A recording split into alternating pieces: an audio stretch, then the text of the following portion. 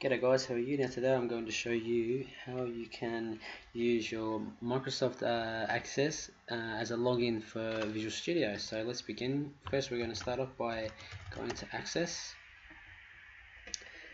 let it load up, and just click on Database and name it something. I'm just going to call it, how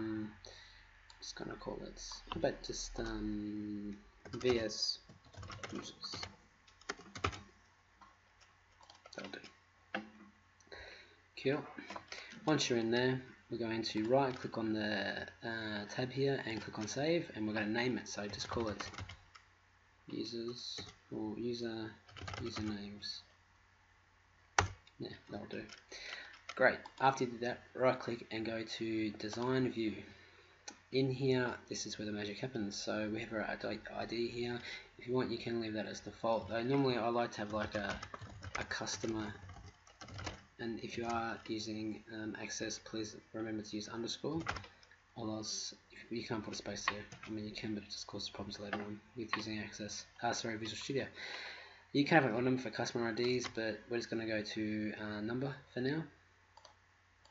Great.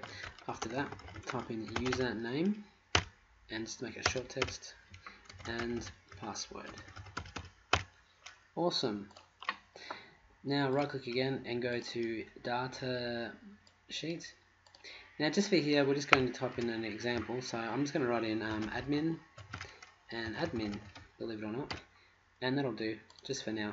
Okay, you probably don't have to do this, but do it anyways, just because. Great, so once that's done we can press save and we can close out of it. We are done using this now at this stage.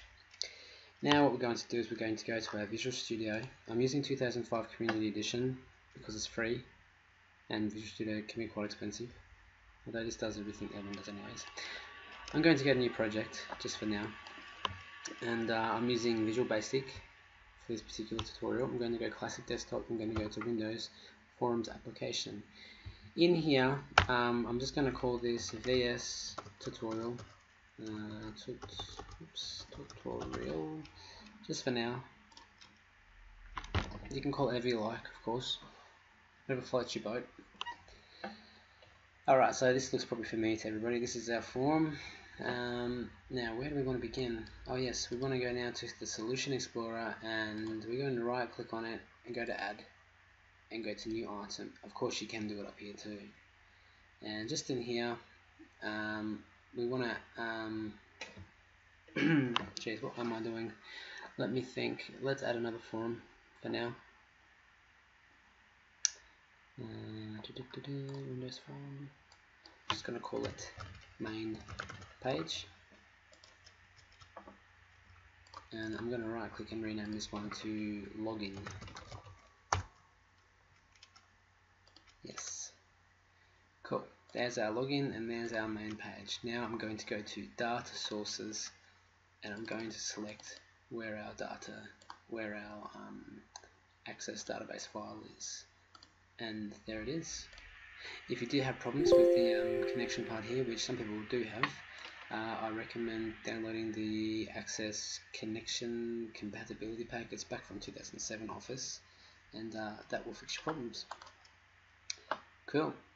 If you are using it from me, you can copy that. You don't have to, but you know, I do it anyways. I might need a LED. You don't need views, but since it's there, why not click on it anyways? Cool. So now you're going to see your data sources come here, and now what we're going to do is I like to do it in detail mode just because I don't like the whole table thing. For this particular thingamajig, we're not going to use a grid, of course. Grids are good in other ways, keeping stock and things like that, and having an overlay of it.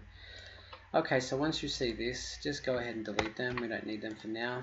And now we're going to add a couple of labels and text boxes. Now I usually hate tutorials when they're adding in text boxes and labels and making everything, you know, perfect, and it's like it's a tutorial and you're wasting time kind of thing. So just do this ASAP. Alright, you know what they are. So this will be, I will just change this for those that are new to this. Username. This is our password. If you do want to make those bigger, all of them, right click, the drag and sort of over all of them. I like to use the Vendetta one, and we'll just go for a size 12. Righto, just so you guys can see in case you can't. For this, I don't recommend deleting it, just straight like that. What I would suggest doing, because you might need it other times because it can be a bit of a pain to get back, I would recommend clicking on it like that and sort of highlighting it, and going to visibility and just turning it off. Just as simple as that. Alright. Now I'm guessing that those of you that are looking at this tutorial, I'm guessing you guys have done the, if textbox1.text equals blah blah, or textbox2.text equals so and so, then me.show or whatever. I'm guessing you guys have done that before. So this will be our login button. Login. Shit, I made a mistake there. That's on the design. You can touch that if you want, but just I don't really care. I like it all pretty standard, to be honest. Login. Button 2, I'll just make this a clear button, and this will be my about or exit button. Let's make it about. No, let's just make it exit, just because. Alright, so here's my window. We don't want anyone to resize it, so I'm just going to go fixed, and we don't want anyone to make it maximum either. So just click here on the maximum box and go to false. If they want, they can minimize it, that's fine, and we want to start in the center of the screen. So for example, if I start this application now, it says there's a problem because I changed the name, probably. Yeah, see, that's cool. So what we're going to do is we're going to change this part here to main page because I changed it before, so that will now fix. Perfect. Here's the start of our application. Now as you can see here, it's going to show a password. There's two ways we can get around this. Number one, what most people do is they just go to password characters, which is right here, and if you do that, put a little star in there, it will show a star, but I don't really like that, to be honest. I like the dots. So using system password characters, turn that on, and this looks much better. So I like the dots better. It looks more professional than having asterisks. I mean, that's so 1980s. Alright, so this is our main page, even though it's not our login page, but whatever. Got the round the wrong way, never mind. Okay, so just for my own sake. Alright, now for exit we can go me.close, and make sure you do end at the end of it, because this will also end the process. Now by process I mean that if you don't do the end part, it'll still be in here, and if you do have a link to the database, it'll start over like lapping, and yeah, it's not good. Alright, so let's begin. Let's double click on login, and let's make this look a bit more neater. Now we're going to go dim, which is declaring a variable, user name as a string. We want it to be a string, and same with password. We want it also to be a string as well. You will see in a minute why we're doing that. So now what we're going to do is username equals textbox1.text. We know that's textbox1. How do we know? Because I know, because the first one I made. But if for some amazing reasons they got switched around, go to the design part here, and you can see that this is the name of, this is its code name, and this is its, wherever it is. Right, okay, this is a better way to show. This is its code name, label 1, and this is its sort of front end name, text, username. Alright, and we also want to do the same, so password equals textbox2, textbox2.text. Great. Now that we've done that, we're going to go to our data source. No, we're not. We're going to go to the Solution Explorer, and we're going to go to our data source, I suppose, and what are we going to do here? We're going to double click on it, and it brings up this. Now when I first seen this, it was quite intimidating, to be honest, but it's really not that bad. So just select this one here and right click and go to add query, and using the SQL statement, whatever, go to the second one, select, which returns a single value, righto, and you'll be presented with this. Now, just off the bat, delete exactly where I'm deleting, so from the end of the bracket to the start of the capital C, and put a star, asterisk, whatever, and from there we have usernames. So we're now going to select, remember how I made these parts here, for example? These are our kind of like our rows, I guess you could say. Like, these are our data values that we want. So where would we want to start? So just write in where, and then type in user name, or whatever you've typed in here, it could be anything, equals question mark, because I've got no idea what it is, and so capital A and D, and password, and what does that equal? Well, I've got no idea, so that's what we're going to leave it as. Now we're going to go to the builder, and if you've done it correctly, it should look like this. If you haven't, it's going to pop up a message. Just double check over this sentence that I've written, and just make sure that asterisks, and be careful if you've got, like, say, usernames, you've written usernames, and I've written username, but if you've written usernames, make sure that where is in the middle, or else it won't work. After that, we're going to go to this execute one. Now just put in your details first. So I typed in admin and admin. If you've typed in your own kind of details, type them in first. It won't hurt it. Just type in the first. If you've got, say, 3 usernames, type in the first one. It won't hurt it, I promise. So now press OK, and then click next. I'm just going to write at the end of this login, and that's it. Finish. Great. There it is there. I know that's my login, and there's what it's going to look for. Awesome.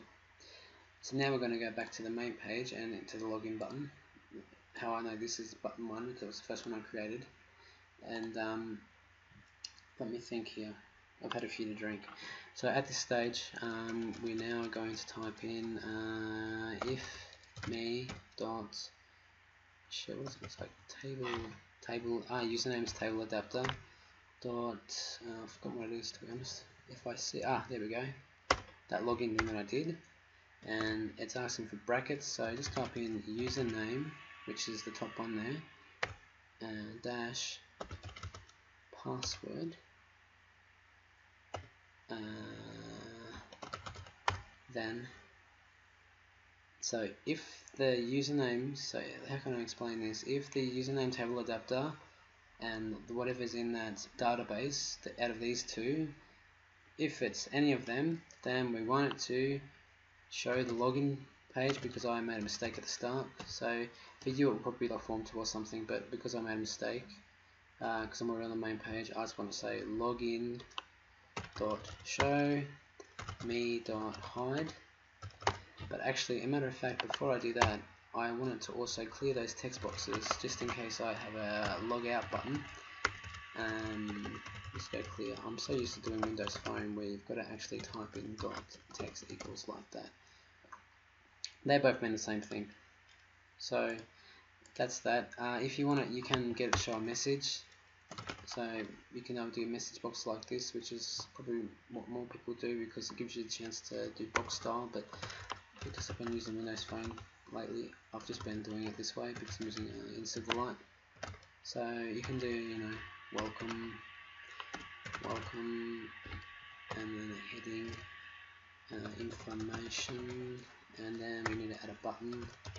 So dash message box buttons dot, okay, you know, it's no problem. Great, and that will then hide it.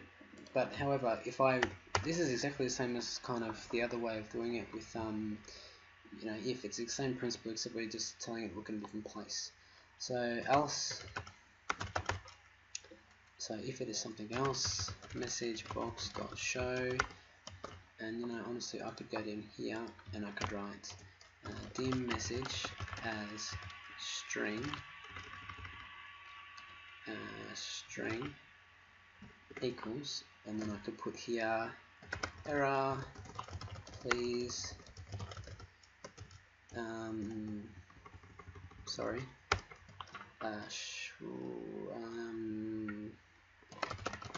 user Jesus Christ, name or password was incorrect.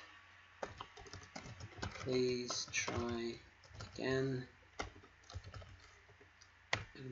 Oh, so that's the string. Great. So then in there I can then type in message, which is that string, and then if I want I can give it a heading as well, so I can just write here information and then a little note. This is good because say for example you've got like a version, like this is version 1.1 or something like that, and like say what I could do then is I could make a string that says like message, and then if I just want to change one little thing in, and I've got like say this same string for 12 pages, then I could just boom, boom, version 1.1. So for example, right, I might have like a version 1, right, just like that, 1.0, and if I made the same code here, same text, sorry, for like every single individually 12 or 13 or whatever, that would be kind of annoying and a waste of time. So I could easily make a string here, and there's my string, so that will pop up. And so for all those pages, all I've got to do is change that, and that's it. Bob's your uncle. Awesome. So that looks like we're ready to go. We want the message box to show, and whenever a password is incorrect, we would normally want it to also clear the text boxes, because there's nothing worse than deleting text boxes that were, you know, whatevs. Once again, these are the same thing. It's just in Windows Phone you've got to use this way. Awesome. So let's give our program a try. Press F5. It's the hotkey. So if I'm just going to type in, oh shit, I put the wrong button. The username was incorrect. Let's try again. Obviously for clear, if I want that to work, because it didn't work since you might have seen, just copy that code there into the clear button, which wherever that is, and that will work. So now let's type in Andrew. No, I didn't have it as Andrew. I had admin, and login, and there's our welcome screen, and there is our form 1. You can make that start in the middle if you want, or however you want it really. Now if you want to add a new user, okay, so it's quite simple really. Go to your database, enable the content. This won't pop up if you're not using it. If you are using Visual Studio, obviously there's like a link or something.